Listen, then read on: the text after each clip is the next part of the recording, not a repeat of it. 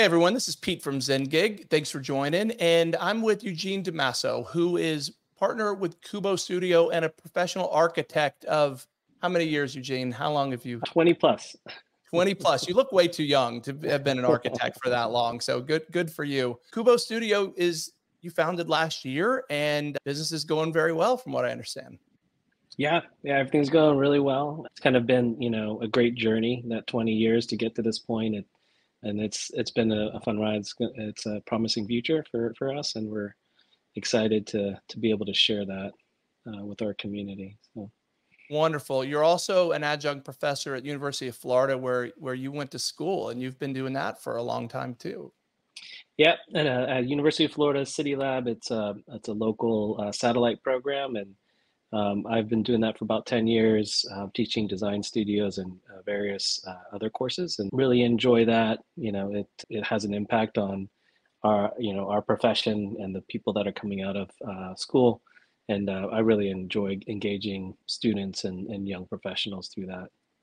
What does it take to become an architect? Yeah, so here in the US, there are accredited degree programs.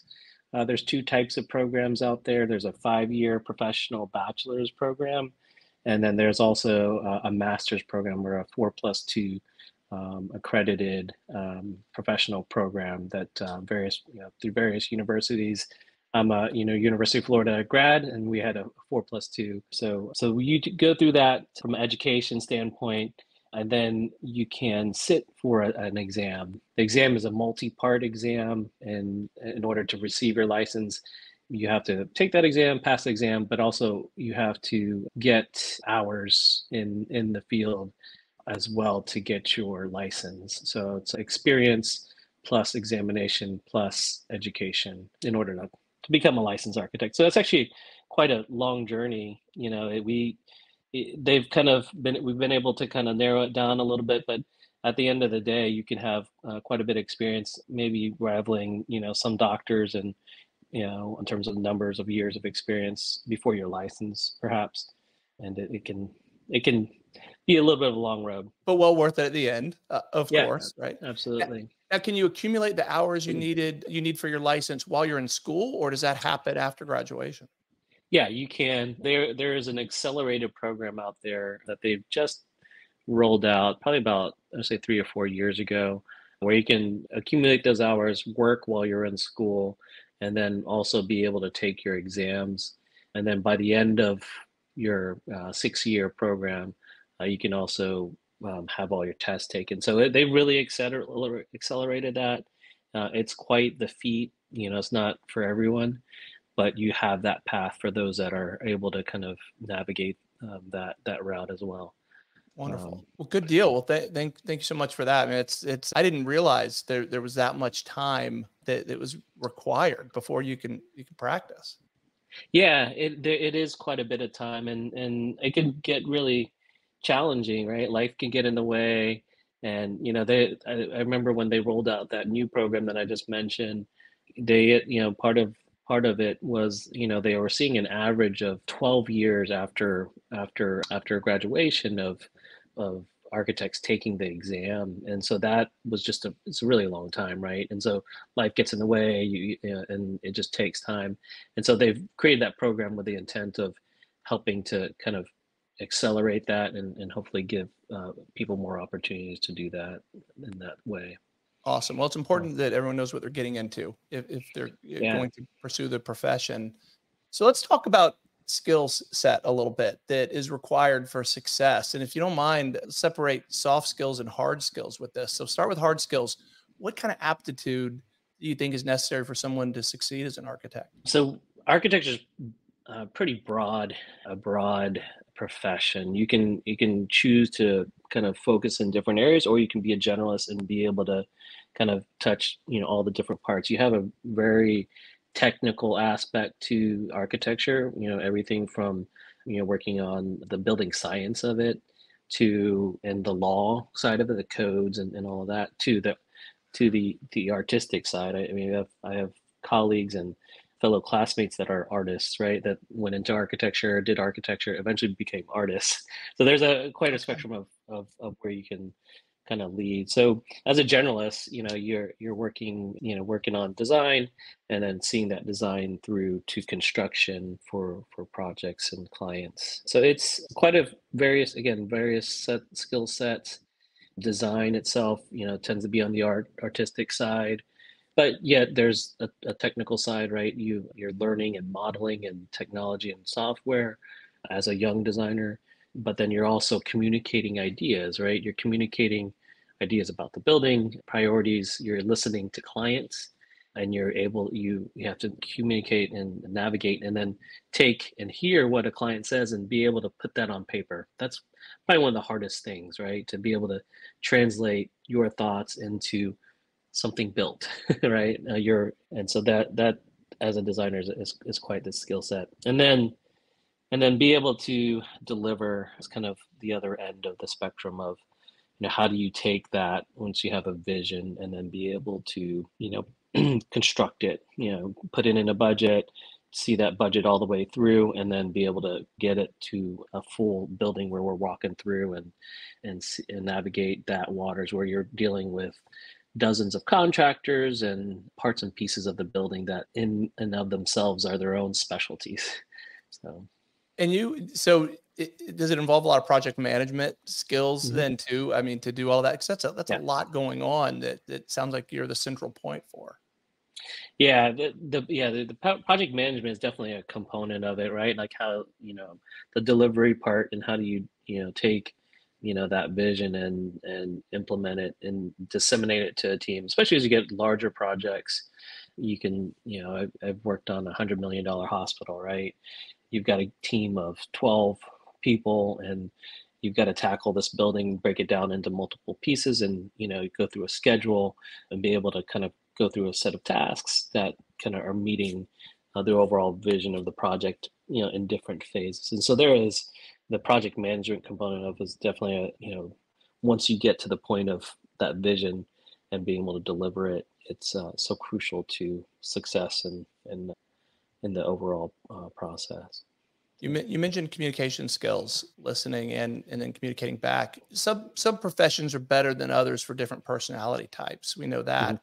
Do you think that an introvert can succeed as an architect, or do you really have to have some sort of extroversion in order to thrive? I would actually probably consider myself an introvert to a certain degree. I think there's definitely a place, and as I mentioned, you could be a generalist and kind of touch all the different parts and pieces, and you could be kind of sitting behind your computer and working through those technical aspects and really enjoy that part of putting a building together in a real solid way, and so have a real strong technical part of that where you're coordinating with engineers and that could be a little bit more conducive to maybe someone who is maybe an introvert, but communication is important, right, in terms of how what you're doing and how it relates to everything that's happening around you. I think that's one of the things about architecture. It's very broad, and so we could divide it up into pieces, but you still have to communicate it back out to the rest of the group. You might be delivering one part of it, but that communication is crucial, and that can happen three-dimensionally in a model if we're building a model, and or it can be verbally and via traditional communication routes. Before we So. move on from the skills part of our conversation, what about technical skills in terms of software tools? Do you have to have aptitude for that? I know back in the old days there was a lot of you may have learned to do things by hand, right? But Yeah. that doesn't really Yeah. exist anymore, does it?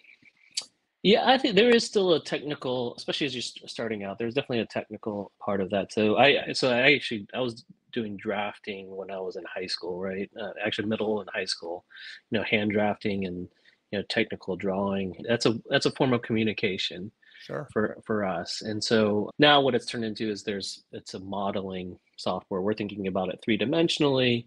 And then if you start to layer on their construction, you're thinking about it from a time standpoint too. So it's become much more robust in terms of drawing. The drawing is more of a model. We're thinking about it three-dimensionally, information intelligently. So rather than it used to be CAD, it's now BIM. It's building information modeling. So we're creating three-dimensional elements that are intelligent. They know what they are. It's a wall, right? And it has properties, and it has, dimension and thickness, and there's different, pieces of that really can start to, be very, very detailed. Sure. Yeah, Well, yeah. we can't talk about anything today without thinking of AI and the impact that Mhm. it will have. So, how do you foresee that it will impact the profession of architecture, and then any kind of time frame associated with that? Things are developing quickly right now. Yeah, I've seen it. I've tried to keep up with it. I've seen it definitely on the design side, and you probably, if you kind of take a look, you'll see various programs out there that, they'll put a box in, and it'll show you a complete rendering of different ideas from. Actually, I've messed with some of that, and it is, it's pretty powerful. But I do think at the end of the day, it does come back to a foundation of knowledge, right? In terms of being able to judge, the whether something is the right it's the right end product. But I do think, I mean, I have seen it. So in the technology side, it is, making things easier on when in the programs like the BIM model. So because there is vast amounts of information, being able to cull through that type of information, AI is definitely making an impact. I do think on the design side, it on the high end design side, I think there's probably more of an allure for, these amazing buildings that will take some effort to translate into buildable projects, but Sure. they are, very imaginative. Some of them, though, if you start to look at them, they start to look the same as well too. It's kind of interesting, right? Like you can tell, oh, that was probably AI, and Sure. so the unique qualities, that's where you really have to understand. Okay, is there, is it really, tailored to what you're trying to do?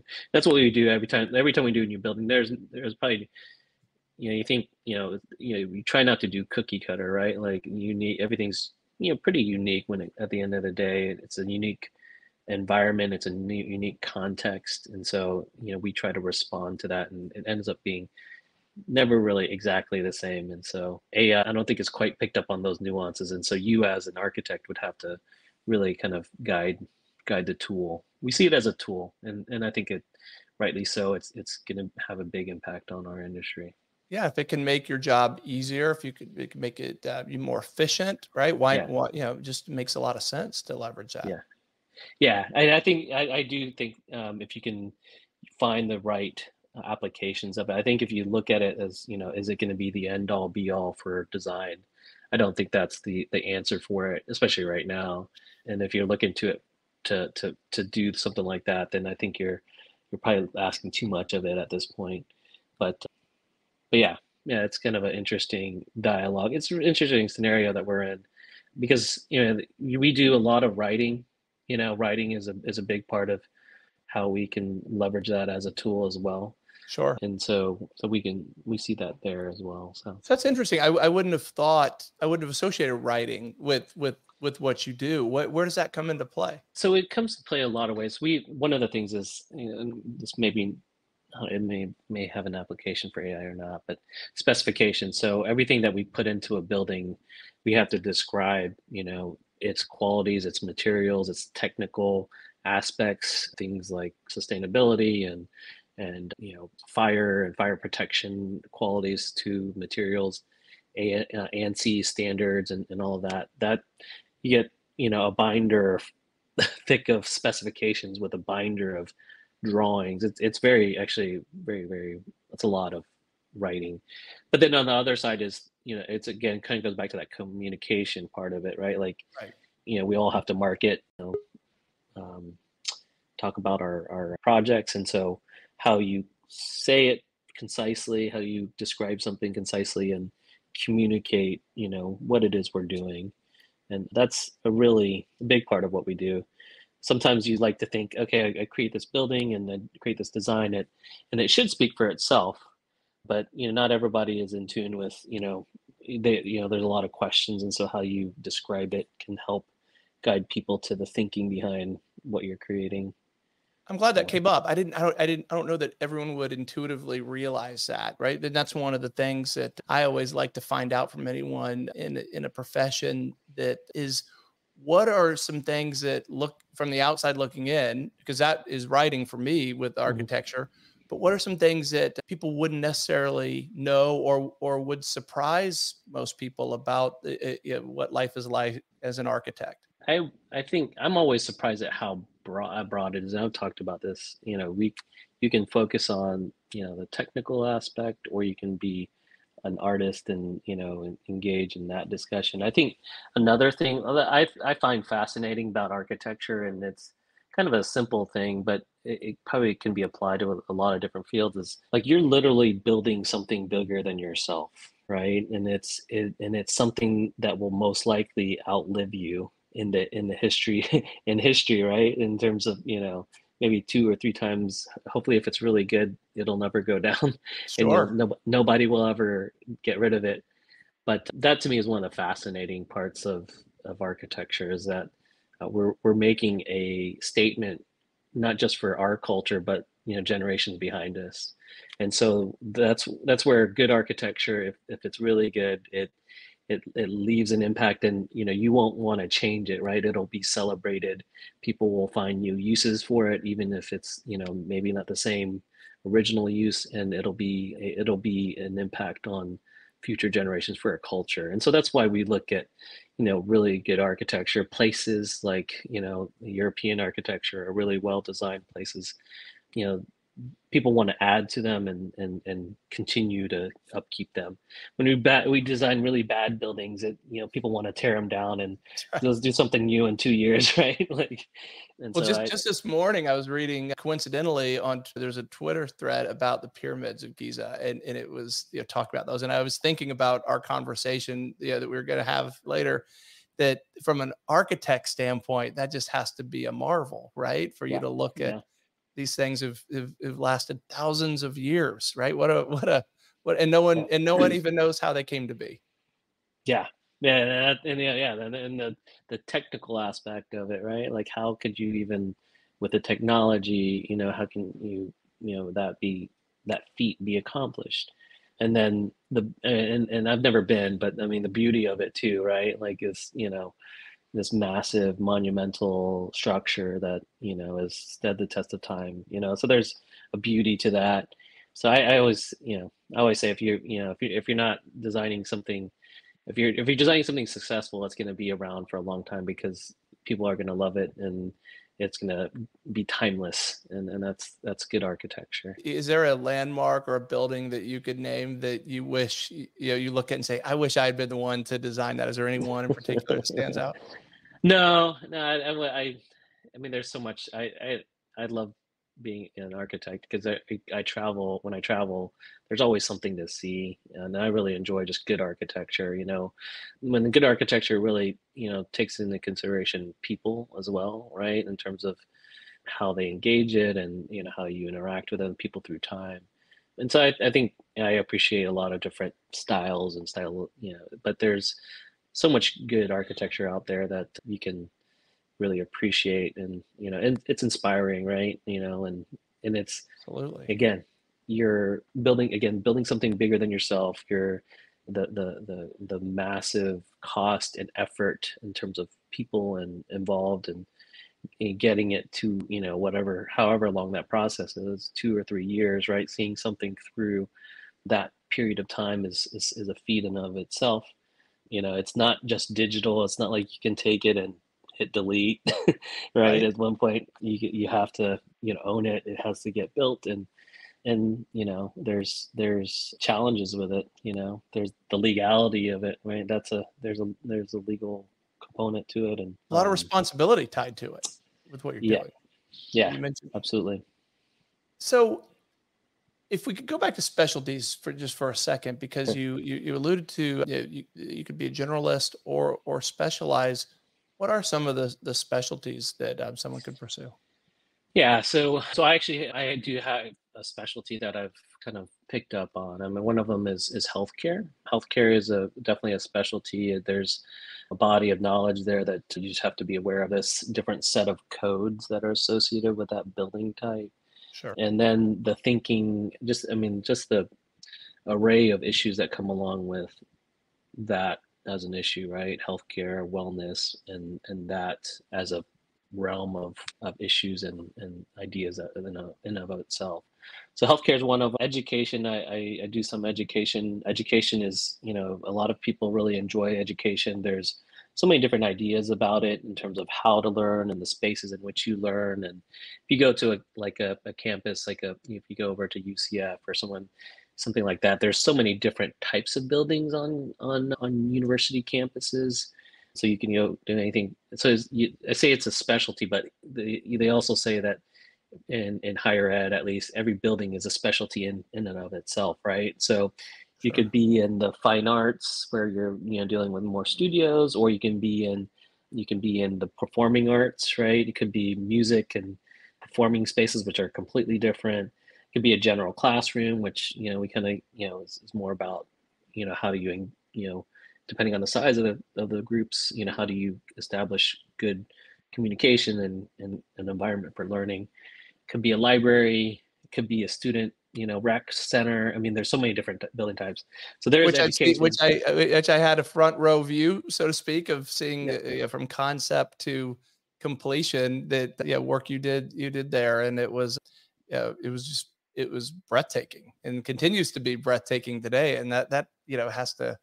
So to your point, when I think of education, I default to classrooms, but Hmm. when you think of the different facilities that are needed, buildings, what needs to be addressed, yeah, it's very diverse. Yeah, and in each one's a problem to solve, right? And there's I it's funny because when the Moore Center that you're talking about, we were working on that. I would say that I've never before we did the Moore Center, I've never done a Moore Center, right? Because it's Sure. very unique in of itself, right? Like you're combining the fitness and sports aspect with classroom building, with a hall type building to kind of be flexible and host different events. So that's kind of a different thing in of itself, right?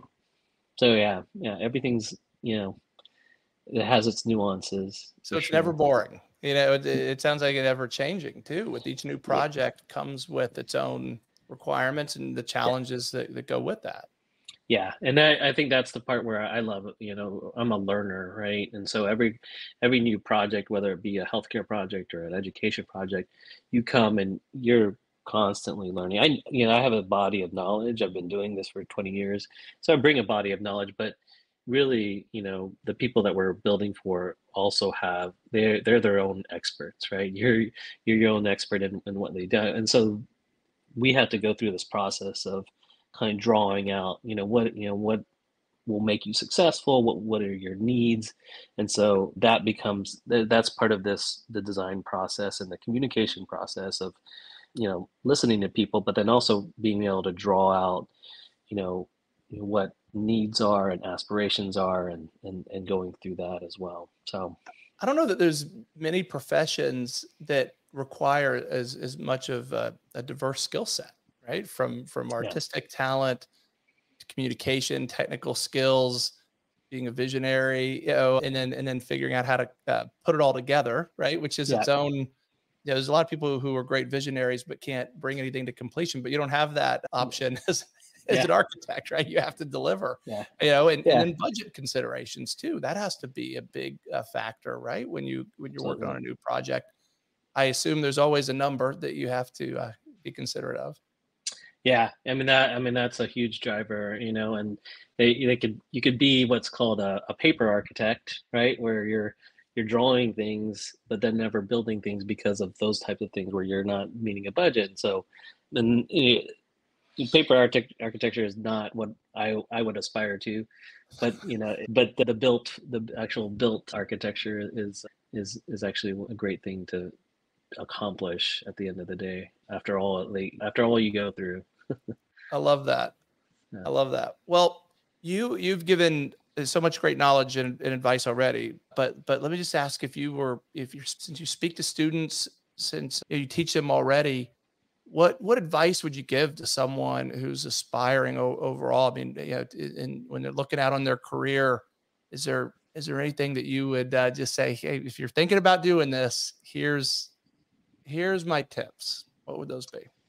Yeah, I mean, if you're thinking about doing this, you have to really, I do think it's a love, right? There you really have to really be passionate about. You don't have to be passionate about every part of it, right? You could be, again, kind of a specialist in a particular area, but you do have on a certain level have to have a passion to really kind of go through, because it is challenging, right? The licensure could take longer than you want, or